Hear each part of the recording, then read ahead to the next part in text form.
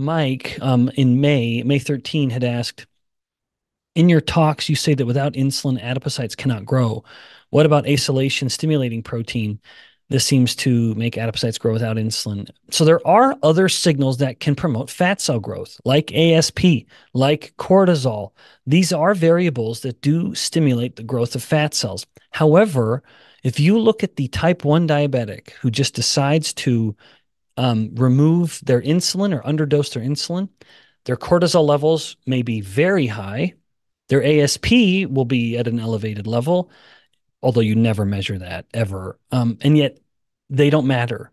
So even though ASP and cortisol and other stimuli can influence fat cell growth, in the absence of insulin, literally nothing else matters.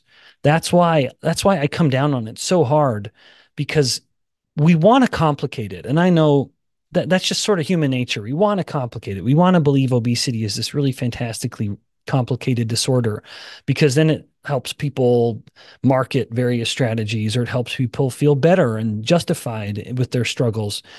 And I'm sympathetic to all of those things.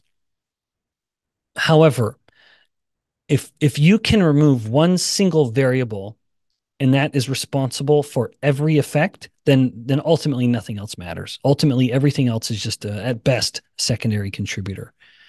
And as a scientist, I don't care about that.